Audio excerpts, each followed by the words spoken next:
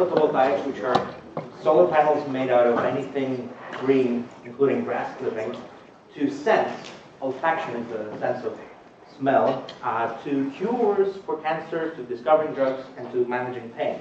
My group at MIT is called Label-Free Research. So everybody asks, so what do you guys do? Well, we specialize in not specializing. In fact, I tell my students and my collaborators, once you get really good at something, you should stop doing it. It no longer belongs in my group because, by definition, as Einstein said, research is when you don't know what you're doing. Once you get good at it, then it becomes industry, and that's why we learn how to also learn a lot of stuff. I brought with me several remarkable people who I will embarrass them by making them stand up, and I will talk a little bit about what they do with me or on their own. And the first couple are Sibulos Kailis and John Dunn. Would you please stand up and show your faces, because I would like, please get up. Yes, here's what we've done with them, and you'll see the sort of the breadth of subjects that are being covered. They do have the intellectual connective tissue. May not be apparent. You can ask me later how we come up from one to the next.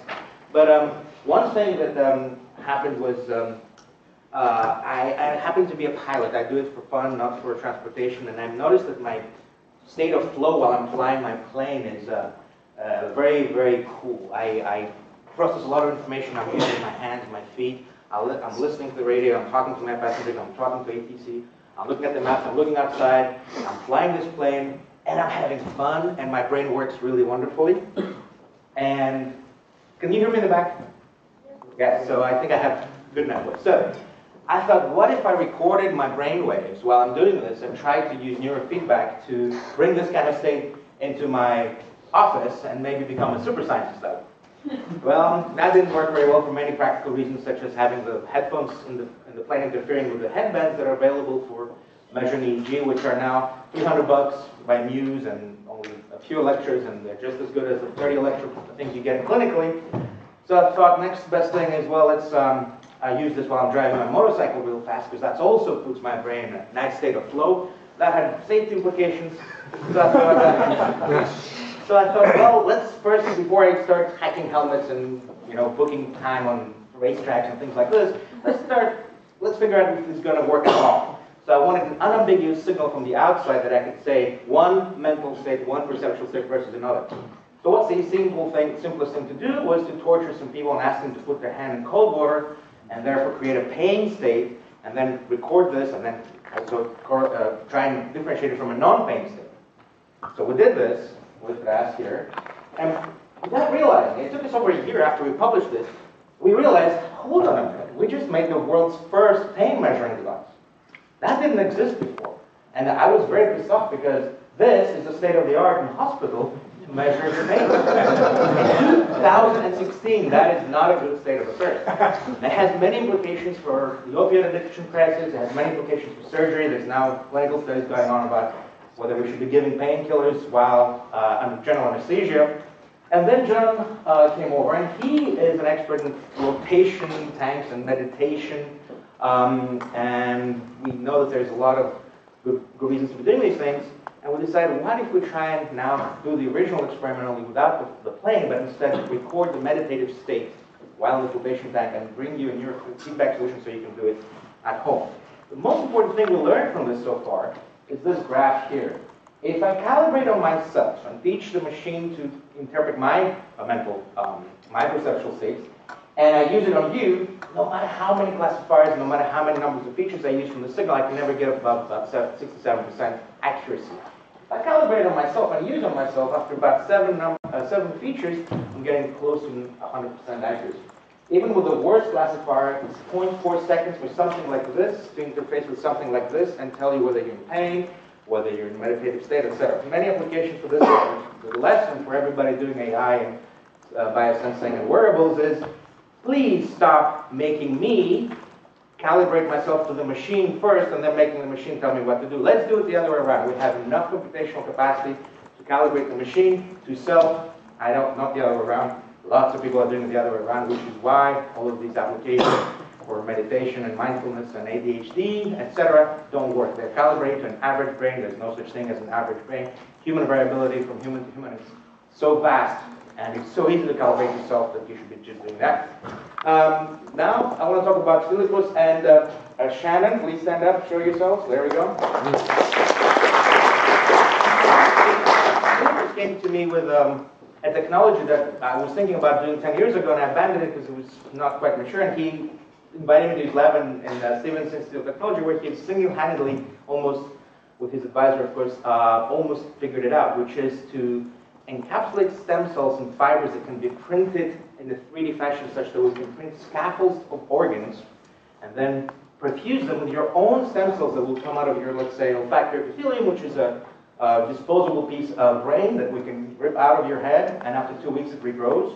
And it's full of stem cells that can be used and have been already shown to be successful in this, to regrow organs. So please go and talk to him, especially those of you interested in this kind of technology. Shannon and I did something cool recently. We took second place in the Evolvin competition, which was to create bacteria that can outcompete other bacteria at a certain task, which in this case was to grow at lower temperatures. And in doing so, we again stumbled across some couple of cool things. So what we called our strategy was the United States of E. coli. E. coli are a certain kind of bacteria, and in thinking about what the other 14 teams were doing and how to compete against them, everybody else was trying to design a gene that would make the bacteria grow very efficiently, stuff it into the genome of the E. coli, and etc. We decided to do something different. We took our originally barcoded bacteria, broke them up into 613 different colonies, and exposed them to different mutagens and different life experiences, and then made them all back into one country, sort of like what we think is happening in the multicultural societies such as the United States. We ended up beating every other team in the fastest growth, and what we ended up creating, I think, is a multicultural culture that is best at adapting to the unknown, because what's happening is up to 30% of our genomes in this culture are there because of horizontal gene transfer, meaning that the weak or the less, thriving members of our community, when they die and they get overtaken by the other members, we don't actually lose information and the knowledge that they have brought to us. In fact, we store these genes and we have a genetic memory. Now, this brings us to a controversial, slightly, application, which we're still thinking through the safety implications of it. But it looks like we can solve the problems that will appear to you in a minute, and we can do the following thing to battle antibiotic-resistant bacteria. It's very obvious there's millions of people carrying in themselves strains of bacteria that will have absolutely no antibiotics to kill them. These people will die from this unless they die something else first, or they will give it to other people. And one way is to create new antibiotics, sure, and there's part of my work is around that. Another way is new, which is this. If we've created a kind of infection that is better at competing for the same resources as your, let's say, antibiotic-resistant infection, we can infect you with my infection, it will outcompete your infection, and then I will kill my infection because my infection is killable. I will have created it in such a way that I can flip a switch and it will die. For instance, we can recode the amino acid codons such that it has to use something that you must drink while in the hospital. Once you stop having that food source, my bacteria can no longer live. So that's one safety feature. So towards that, we have created some technologies such as, for instance, this is a microfluidic whole genome transplantation device where each one of these dots is a mycoplasma cell that gets exploded. We wash away the cytoskeleton and we keep just, you can see this, we keep just the DNA. This is intact 1.2 million base pair DNAs. We can then transplant them into other cells, and with these microfluidic devices, which by the way cost about 10 cents, and they're right here for anybody to come and look, and we've created them in a way that you can click them together with your fingers. You no longer need to use. The state of the art, by the way, in this field has been GSWT, graduate student with tweezers. So now we can use research scientists with fat fingers, and it's a little better than that. So, and just today we actually filed for patents. I can talk to you about this very quickly. This all led us to create what are called SINELs, which are synthetic cell analogs, which marks the first time we can actually digitally transmit genetic information at the speed of light, which means I can broadcast the contents of a cell, that you have a sort of 3D printer at your end. I've designed something, and you can be on Mars, and you can create, let's say, a leather-producing colony at your end without having to go through all the difficulty in creating this. Michael So here's Steve. Please stand up. Where is he? There he is. Michael programmed my temporal stereoscope. This was an attempt to induce déjà vu. Déjà vu is an interesting thing. Some people have felt it, many people haven't, but the point is we don't know what it is. We'd like to study it, how to induce it. Nobody knew, so I thought, well, how about we do this? We all know what stereoscopy is. We have two ears, and we can hear sounds, and we can figure out the direction of the sound, because there is a delay between the two ears, because sound goes at 300 meters per second. Light goes at 3 times 10 to the 8 meters per second, so nobody in this room, apart from the people who tried our temporal stereoscope, has ever experienced a temporal delay between the two eyeballs. So we created this, and then we realized, holy, this is something new again. Now it doesn't quite induce déjà vu, but it does something weird. So I encourage you to go and check it out. Not if you're epileptic, because I think it's going to trigger seizures. Then there's Anne-Sophie Barwich, who is, where is she? Please stand up. There she goes. Now, she works on this problem, which I'll let it kind of seep back on its own. And this is not work that we've done together, but she is one of the smartest people to talk about olfaction, which is the sense of smell. And she is what she calls herself a bench philosopher. She's also the presidential scholar in neuroscience at Columbia, and I encourage you to go look at her poster tomorrow. So quickly about our technologies. This is from bits to atoms. On the left-hand side here, I have photosystem 1, which is at the heart of the energy of the Earth's energy cycle. Everything you eat, etc., is basically stored solar power, which came to you by this process where light comes up here, energetic electrons emerge, and the plants and other photosynthetic organisms store it as chemical energy that you can consume, or you can put it into your gas tank as dead dinosaurs and whatnot. These are membrane proteins, meaning that they sit inside of a membrane, having water on both sides. What we learned in creating the world's most efficient biophotovoltaic by taking this out, putting it on nanowires, and integrating with electronic circuitry was how to control, how to keep in stasis these living proteins in contact with electronic circuitry.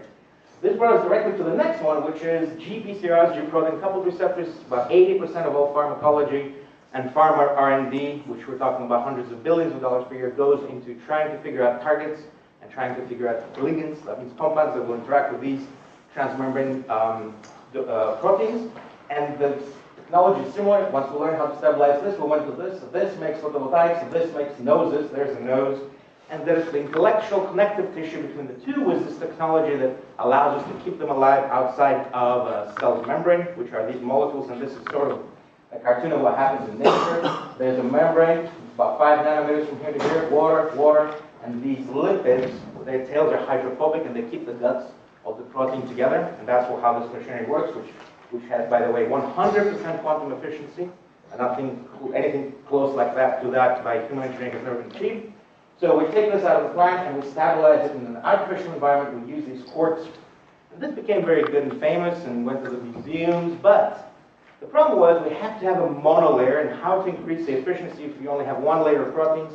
Well, how do plants do it? And there's membranes and things like that you can look at. But I was in Japan once and I saw this picture, and I took a picture of this tree, which is cheating with respect to its brothers and sisters by having some leaves on its trunk. Any photons that come through here don't get eaten by the canopy, get eaten by this guy, the other guys don't do that. So I said, well, let's make a nano version of this, a nanoforest. Let's take some carbon nanotubes, which were very much in vogue at the time. I put our proteins on top of those to increase the efficiency. Can anybody see what's wrong with that? What's wrong with that is, and I should have seen this, carbon nanotubes are very, very black. So it's like the trunks will absorb the light if you don't get it in the first chance and create heat instead of electricity. That's no good. If black tree trunks are bad, what's best? What's better than that? Well, transparent ones. And it ends up being that actually making transparent nano trunks is easier than making carbon nanotubes using zinc oxide soluble thermally deposits, which means that you can do it in a very dirty bath of water. This became very famous and led to the next one, which is the GPCRs. Now, Michael, who did the temporal stereoscope, also did this animation, which is a supercomputer-based animation of what happens when an odorant molecule, this is a molecule that when we experience it, we have a sensation of scent, interacts with a receptor. So this, again, 5 nanometers. This is now slowed down so you can see what's happening, but note how everything is jiggling around. This happens at 37C. And we know now that the correct way to think about this is no longer lock and key. This is a completely inappropriate way to think about it. If you think of pharmacology and all of molecular biology that has to do with, oh, if these two things just touch just right, that's how recognition happens. Nope. Look at how jiggly everything is. Conformations change. Everything's labile, meaning it's flexible. It's like a bunch of spaghetti jiggling together. So what we know now is it's the number of conformational states that both molecules assume per unit time that determines recognition.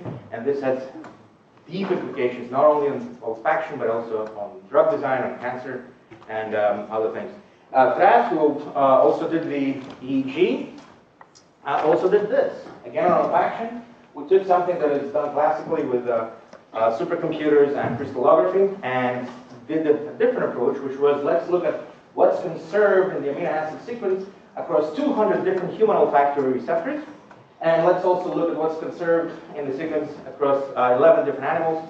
We managed to get the same result as about 2 or 3 years worth of very hard work in about 5 seconds of computation time. And this leads us to understand better some very interesting facts about olfaction, which go very deep into biology. For instance, if you think that the shape of the molecule determines its function, you're wrong. These molecules here all have the same scent, and they all smell of musk. Musk smells like flowers. Why does musk smell like flowers? Why do flowers smell like flowers? Why does perfume smell like flowers? Because in all cases, the functionality is to attract attention of a pollinator. In all cases, the thing that's making these things wants to mate. So, that's kind of deep. There's other deep things I can tell you about this. Ask me at dinner. Some other facts, fun facts about olfaction. There's many conventional wisdom things that are wrong. Dogs are not better than humans at sniffing stuff. In fact, this here is a dog chasing a pheasant. This here is a cowpig, I think, Susan, which is who's blindfolded and he's she is chasing after chocolate, and they're doing the same thing. Yes, the dog does have more receptors than the human. The human has 400, dog has 800. But the reason dogs are better at sniffing is because they're easier to motivate. And how much money would you want if I asked you to get on all fours and sniff all the luggage in the airport? Another misconception is that humans, you can hear these headlines everywhere, they go in anyway like, oh, humans can smell 10,000 scents. That's in textbooks, completely wrong. Another one says, oh, no, it's actually only 7. Another one says, no, it's actually 1 trillion.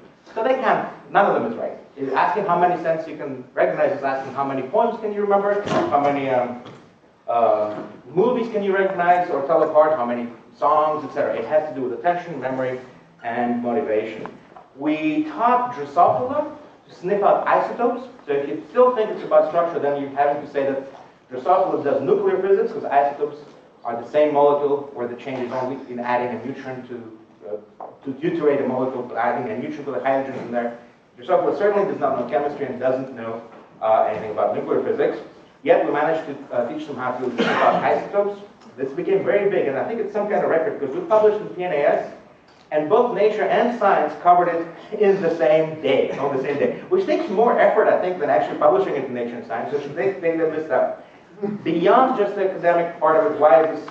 What are the practical applications you can be thinking about? There's 2 that we're already working with our sponsors, GlaxoSmithKline. One is in vaccine development, where we're replacing the adjuvant, that means the irritant that we put in vaccines to call the attention immune system, we're replacing it with an olfactory cue. So instead of having to take your baby 3 or 4 times to get vaccinated with booster shots, or risking actually having a bad reaction because we're putting too much of the attenuated virus in, we are calling the attention immune system by adding a scent. And the other thing is about painkillers. So we're associatively conditioning brains of humans now. We've already done this in animals and we're going to do it in humans soon, to associate the morphine clicker that they are on after, let's say, hip replacement surgery. They're in a lot of pain, they're on a morphine clicker. Every time they give themselves a bolus of morphine, we also give them a scent. Eventually we send them home with a chewing gum that has a little bit of painkiller and the same scent, and gradually we dial down the painkiller in favor of the scent. Now, it is a placebo effect, but it is a new kind of placebo effect without the lies. We don't have to lie to anybody about what's happening. We're very upfront about training your brain to gain conscious control of your pain. We also built the world's first and currently only this is a product that knows it can tell you what something smells of as opposed to what it's made of. This was made by DARPA with a very large grant. Then it shrunk, and it keeps shrinking, and now it's this big. It's going to go into your cell phone, we hope one day. Just as a fun thing, who knows what this is? Just raise your hand quickly. Nobody, huh? Wow. Young crowd. No? Okay, so to understand and wrap your heads around what does it mean to have a nose in your phone, which is categorically not an analytical tool, it's not a mass spec. Consider what you can do with a trained dog, which has versatility. That means you can train it on a rose, and it can find you another flower, or you can train it on a rose, and it can find you the rose in the flower store. These are the various applications. Dogs have been, as of last year, allowed, and they're an insurance reimbursable diagnostic in hospitals in the United Kingdom.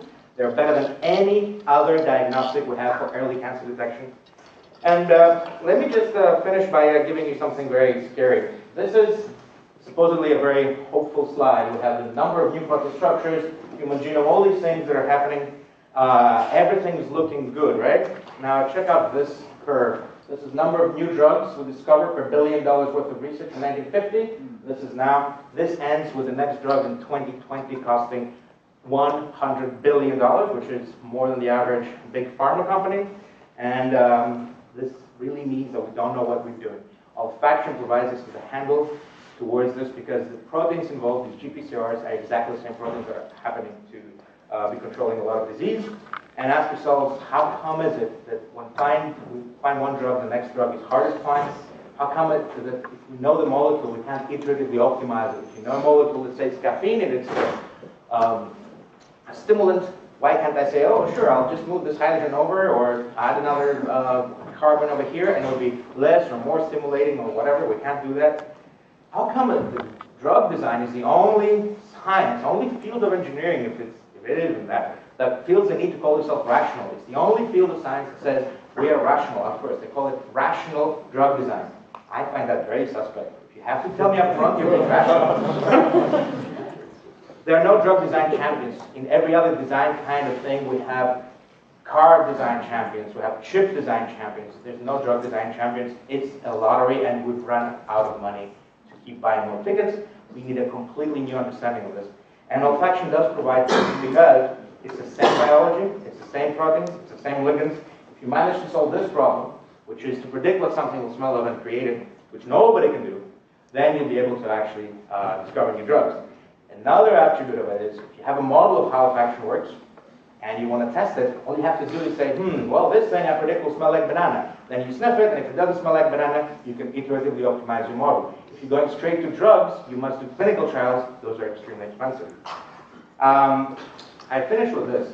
I have co-founded the Molecular Frontiers Inquiry Prize with the Bengt Nordin, who was the chairman of the Nobel Selection Committee for Chemistry, Shuang Zhang, who is the man who invented those peptides that allows us to stabilize proteins, and several others. And this ended up being the first, we didn't realize until we did it, the first prize ever in the history of humanity that was given for good questions as opposed to good answers. And we give it every year to 5 girls and 5 boys in Sweden. It's called the Nobel for Kids. If you know any teachers or anybody, please go here, submit questions. You have to be under 18. And the judging board contains 13 Nobel laureates. So some of the kids, even if those don't win, sometimes get handwritten notes back on the questions. This has been driving my research tremendously. It has changed my life, enjoying reading thousands of questions every year submitted from all over the world. 160 countries are represented so far. On my phone, every day I get questions from kids, and they have driven a lot of the real research that goes in my lab and other labs. If you think that questions are more important than, or less important than answers, think again. Questions are actually driving most evolution and most adaptation and most technology. Can you guess who said that? Sure you can. Very good. Now, we can do a couple of questions, or I could spend 1 more minute showing you how you can trump every physicist. Which one? We can do the questions later. How about this? What is it? This is what I learned from the kids, okay? One time, somebody asked this. Okay? Now, it sounds funny, right? Well, everybody knows here, no matter how unscientific you may think, that the fastest thing in the universe is light. Nothing goes faster than light, right? Wrong. False. Wrong, and very wrong in fact. And you don't need to go to any weird quantum physics. And I have to admit, I am a quantum physicist by nature and by training. And if you understand what I'm about to tell you, which is very simple, you'll understand the Einstein-Podolsky, Rosen paradox, you'll understand entanglement, quantum computing, quantum teleportation, all these fancy things. Just consider this.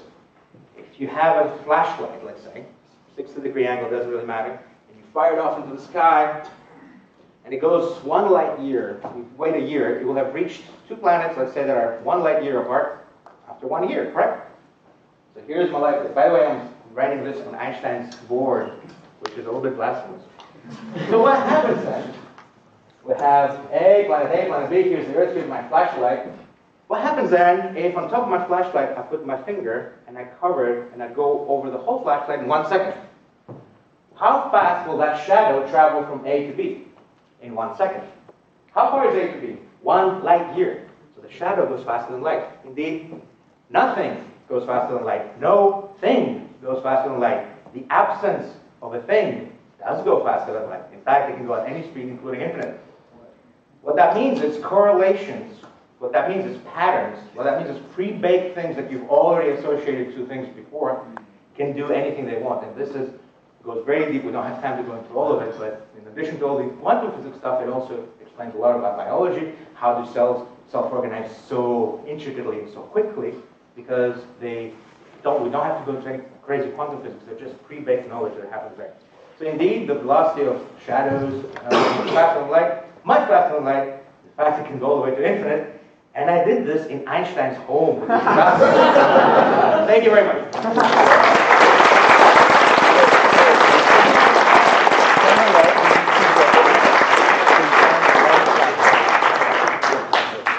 Two questions. By the way, while you're thinking of the questions, these are my collaborators. They're responsible for a lot of the things apart from the last one. Although the last one is very, very real, don't blame them for this. That's all one. Go ahead with the question, please. Raise your hand. We've all been stumped. Okay. Well, no. I think we should. Anyway, you can reach me during the dinner. I'm very approachable. And in fact, I wanted to compliment this crowd. The quality of the questions that I heard yesterday and today, and especially on the plasma tour, blew me away. Especially from the people who you wouldn't expect to have such deep understanding of the issue. People who self-identified as not being scientists asked really, really good questions. And I'm impressed at how young the crowd is.